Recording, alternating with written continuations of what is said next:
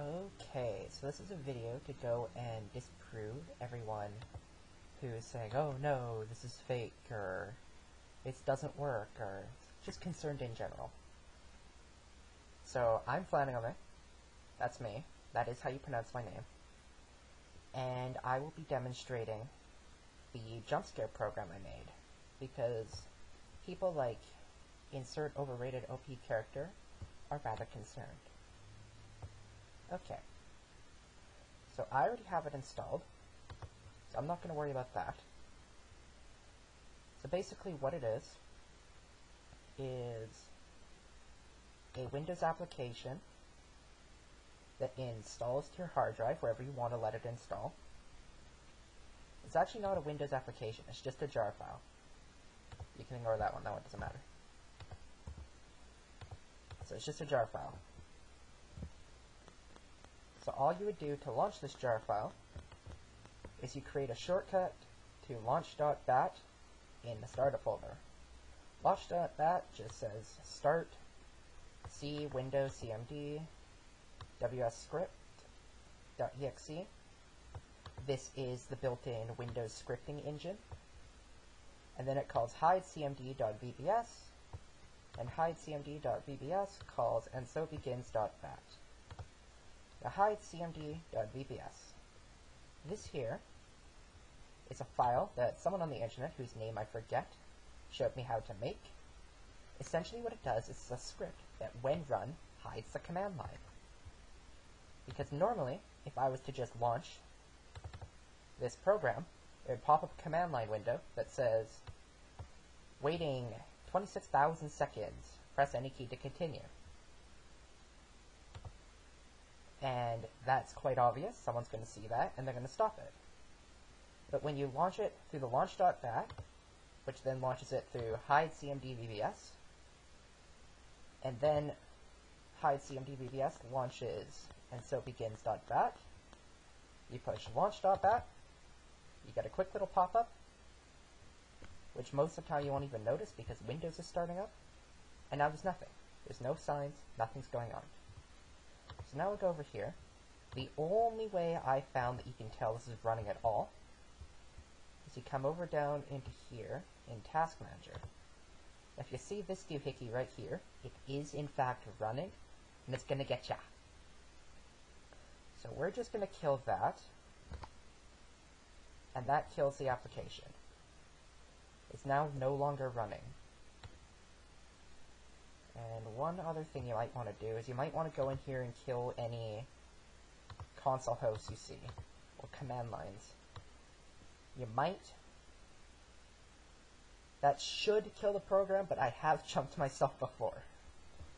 Now if you're running on Windows 8 and decide you don't want this program to run anymore, all you have to do to stop it is you go to the startup folder, you scroll down to launch.bat, and you hit disabled. Done. It's gone now. It's not going to scare you ever again. So I'm just going to enable that again. And hopefully I don't get jumped during this video. That would be rather embarrassing. Okay. And then what you're going to want to do, if you're running on Windows 7, I have my nice little emulated start menu here. You would scroll down to, let's see, where is it now?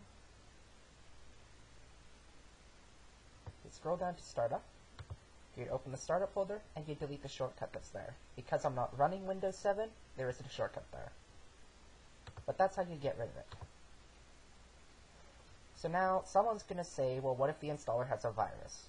Well, I can tell you, I made the installer. It doesn't have a virus. And here's the cool part. If you want to add your own image, all you have to do is replace this image with large.jpg of any image you want. It doesn't matter how big it is, it will stretch it for you. Now, if you want to change the sound file, that's a little more technical. You have to open the jar file with some kind of archiving program. I like 7-zip. And then you would go here, and you would only have to swap out d_dead.wav. The large JPG is in here as well, but it doesn't work from inside the jar file because I'm a bad programmer. Now all this other stuff here, I'm not going to get into right now, but this is also because I'm a bad programmer. This is how many files it takes me to display an image and a sound, because I am bad. So if you want to know what's in those files, you can decompile them. I have no idea how to do that, but you can figure it out. Or I could post the source code if you're really, really interested, but I'd rather not. This Windows icon here, on Windows 8, doesn't work, but on Windows 7, we'll replace the icon in the startup folder with a Windows icon, so that people say, oh, this looks important, let's not delete it. Okay, let's see.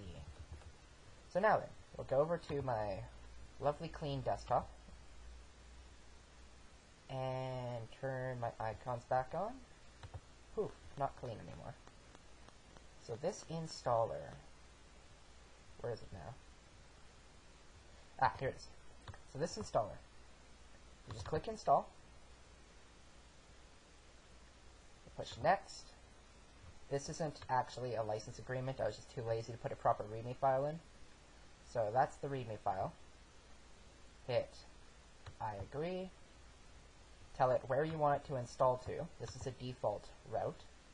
Hit next. Let it do its thing. And then you can view the README if you want, which is just the same file again. Now the default path that you're going to want to take will be local disk C, program files x86, and you're going to want to go down here to F, and it will be under Flashco. Then there's Jumpscare, and here's your data. So like I said, all you have to do is change this picture, and you can have any picture you'd like. Now I don't know if other formats work. I know that JPEG files work, and that WAV files work. That's all I know. I haven't tested it. So there is actually an uninstaller here. The uninstaller will clean up all the stuff and remove it for you, so you don't have to worry about that either. Now this batch file here, the instant.bat, what this one does is it's echo off, which makes it not spam console, and then basically just plays the jump scare instantly. So we'll get to that in a second. And headphones warning on that, it hurts. So the and so it begins bat over here. Echo off again. Echo off again to, this is an old version of it, apparently. Hey, you guys know my name now. Not like that was hard to figure out. Okay. So echo off keeps it from spamming chat. Then there's a start command, which basically begins a loop. And this is the timer I'm using. This sets the variable timeout to a random integer plus 300 or 3600. Now, why 3600? 3600 makes it take a minimum of half an hour. So at minimum, it will take half an hour and 1 second. At maximum, it's 28 hours and 0.77 minutes. I don't know, you can do the math there. So here's an alternate format to that. So you can read into that if you would like. And then you have timeout, which is the wait command. And then %timeout%, which is the variable we defined up there. And we start java.jar jumpscare.jar, which is our jar file over there again. And then we go back to start. So after it's jumped you, it will automatically loop back to start, pick a new random number, and then wait that amount of time and jump you again later. So the reason we put a file in startup is that this program will automatically launch itself. And in fact, I should turn it off again before I scare myself. So that is enabled, but it's still running over here. And like I said, there it is right there. You gotta be careful, because that will come to get you. And just make sure it's not running anymore.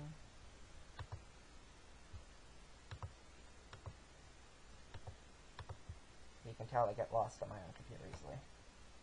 Oh, look at that. Still running. Nice. So you want to kill both the CMDs.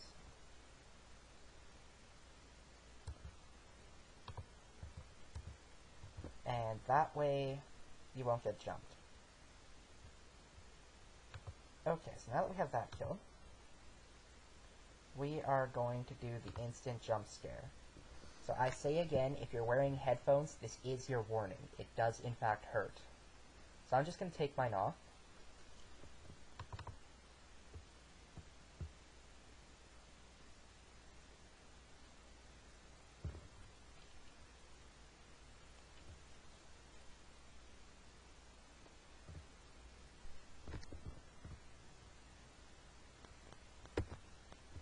And there we go. We have just done the Golden Freddy jump scare.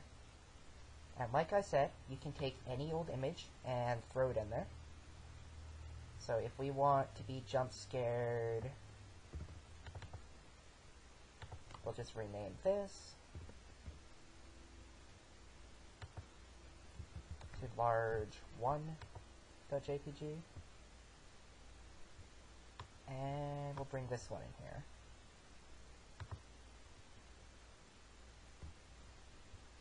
Of course, if you install to a system directory, it's going to ask you for system permission. So if you don't have that kind of permission, install it elsewhere.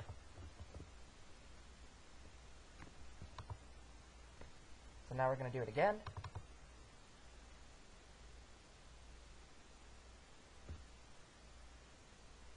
And we have a whole new image stretched to fit.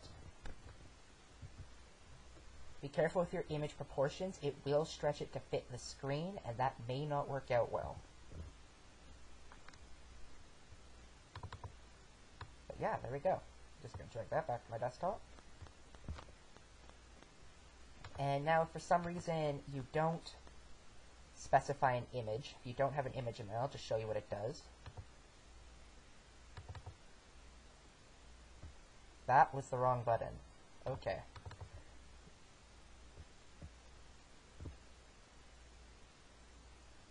It still plays the sound, but you get a white screen that spams the crap out of command line. Just a heads up. Oh, and it's perfectly possible for more than one instance to be running at a time. So I just spam this a few times.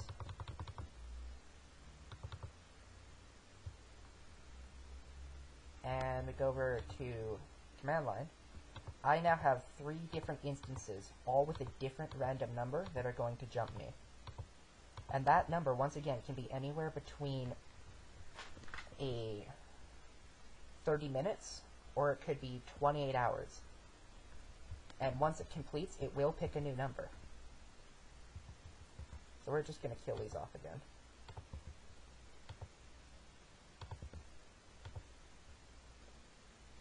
And I don't think these are related, but I'm going to kill them anyway.